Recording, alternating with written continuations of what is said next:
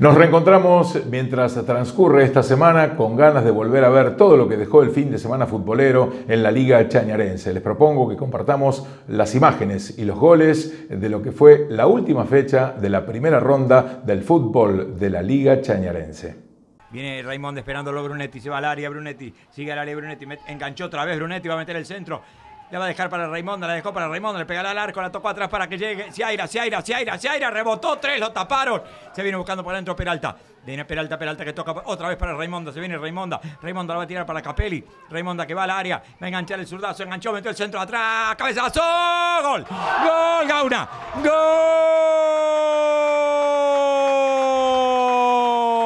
Gol de Arteaga Gauna. Arteaga 1, Chañarense 0, jugamos 13. Jugamos casi 13 minutos, Colero, muy buena jugada de Raimonda por el sector izquierdo, un centro del segundo palo perfecto y el cabezazo que se interpone en el camino, un defensor de Chañarense le desvía la pelota al arquero y se convierte en el primer gol de Arteaga.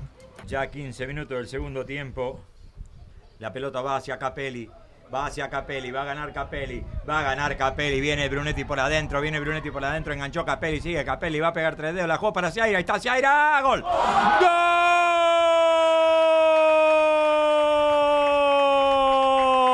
¡Gol de Arteaga Ciaira!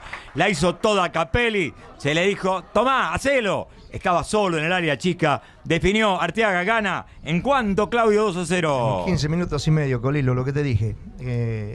Una pelota por afuera, la gana Capelli en 1 contra 1, se saca al central de encima, pase afuera y Ciaira con el arco a su disposición marca el 2-0.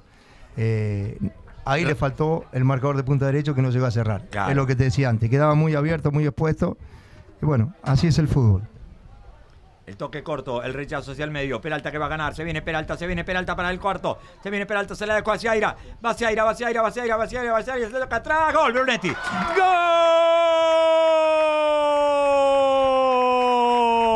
de Arteaga Brunetti, Arteaga 3, Chañarense 0. Muy buena jugada de Peralta, que se saca un hombre encima, lo habilita a Ciaira hace lo mismo, se saca otro hombre encima, centro atrás, le quedó a Salvador para empujarla. 3-0 y está bien.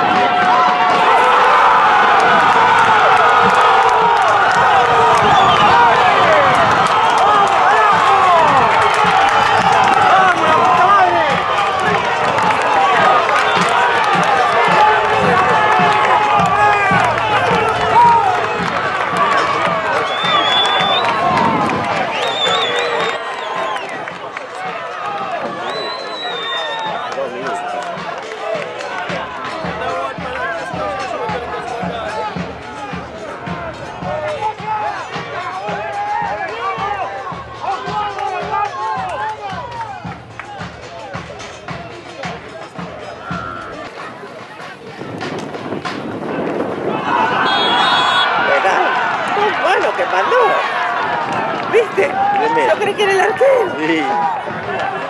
Creí que era el arquero.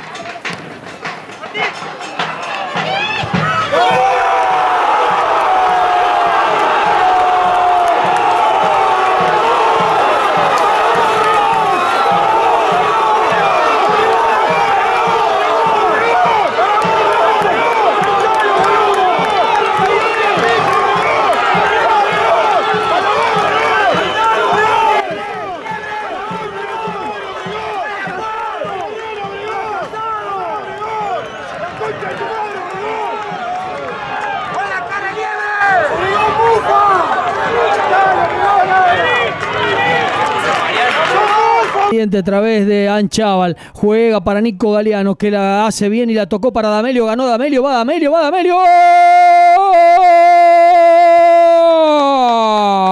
¡Gol!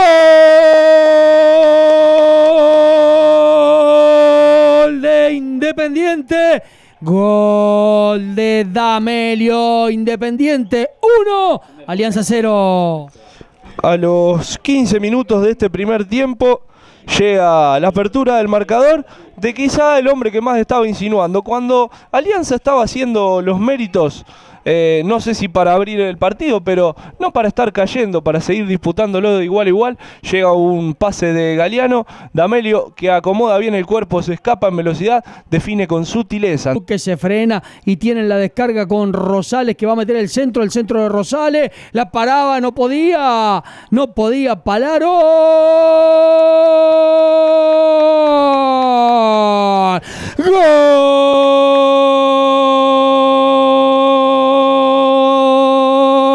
¡Gol de Independiente de Eliezer D'Amelio! D'Amelio por 2, Independiente por 2, Alianza 0. Lo decíamos, Independiente había crecido en el partido, dominaba las acciones y a los 21 minutos... La pelota la recupera D'Amelio, tocó para Russo, para D'Amelio, el corte justo y cuando hay fuerte falta y roja directa para el jugador Martín González, a acomodar para entrarle a la pelota. Ya llega Orlando Caruso, el centro pasado al segundo, Cosiarini que la baja de cabeza.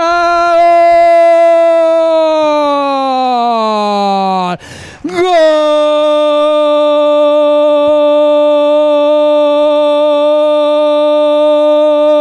¡Gol de Independiente!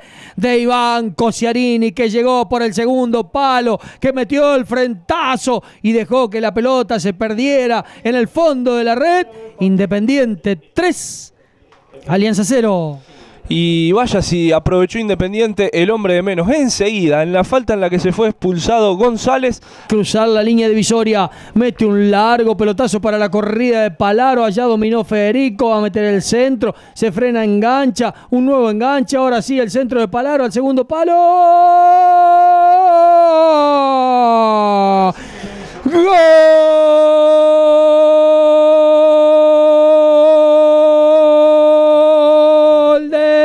Independiente de Orlando Caruso. Independiente 4, Alianza 0. Apenas 3 minutos más tarde, a los 35, llega el cuarto gol. Si decíamos que 3-0 era historia liquidada, imagínense ahora con el cuarto. Centro de Palaro desde la izquierda, intenta cachetearla Ferrero, lo logra, pero la deja corta. Por al palo del arquero, el toque de Miraglio Mattioli que le pega al arco. ¡Gol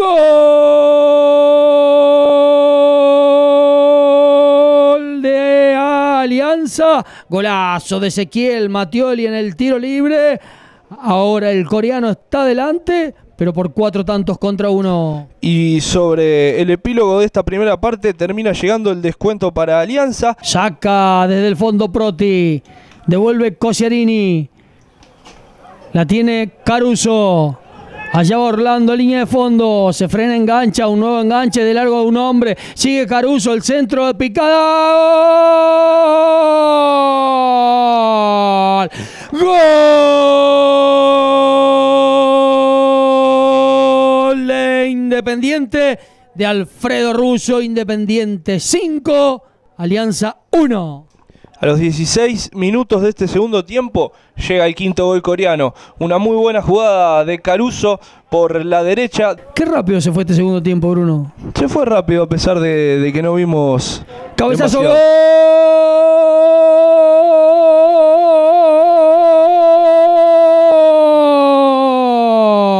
¡Gol!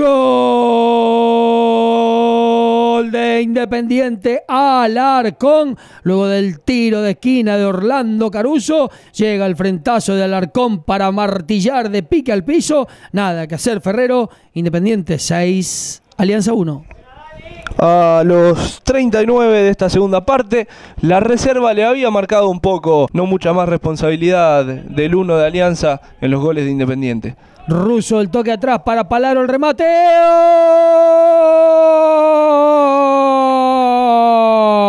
¡Gol! De Independiente de Federico Palaro. Nada que hacer el 1. Independiente 7, Alianza 1. Y podía haber algo más, nos decían acá en la cabina. Un golazo verdaderamente de Federico Palaro. Otra vez Independiente manejando la pelota con tranquilidad. Dardo que descarga más atrás con el Chavo. El Chavo que descarga más atrás con Vanega. Se arma Caferata y sale del fondo con Vanega. Levanta la cabeza Vanega, pica ya Soria. Va para Sánchez, abierto, buscó a Nieto. Nieto y el centro, la empujó Limecha, gol.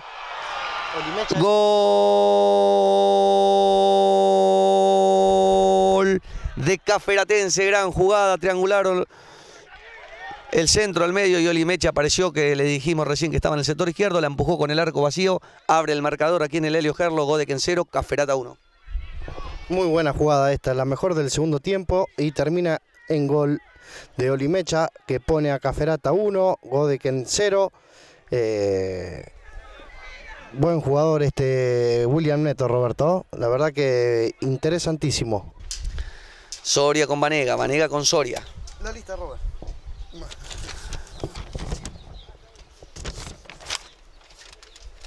Sigue el chiquitito que entró recién, se la dejó a Nieto, Nieto. Golazo. Gol de Caferatense, un golazo de William Nieto, el número 10. Define el partido aquí en el Helio Gerlo, liquida el pleito, Caferata 2, Godeken 0, ya en tiempo cumplido. Y dejamos atrás los goles de la última fecha en este torneo Clausura 2018 y nos encontramos ahora, como siempre, con la información de servicios. Farmacias de turno en la región: en Arequito, Farmacia Libardi; en San José de la Esquina, Farmacia Zampati; y en Arteaga, durante toda esta semana, Farmacia Ferroni. Gracias por acompañarnos. En cualquier momento aquí nos volvemos a encontrar.